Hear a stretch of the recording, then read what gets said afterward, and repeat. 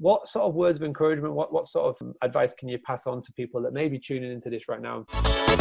First of all, if you're outside London, things look much better. It's not even half of the effect that we see in London, outside London. And that's because I think a lot of people who are in London are feeling quite stuck in their tiny apartments and looking for a bigger place. So there's definitely a different kind of market, more the staycation, nationals traveling inside the UK, maybe who don't have a second home, but could afford to go somewhere else now that the lockdown's being enforced. So look out for those. And then if you're looking more at the long term, just consider the fact that everyone is in the same boat. And below you are the hotels that have got fixed leases that they can't do anything about, number of staff, etc.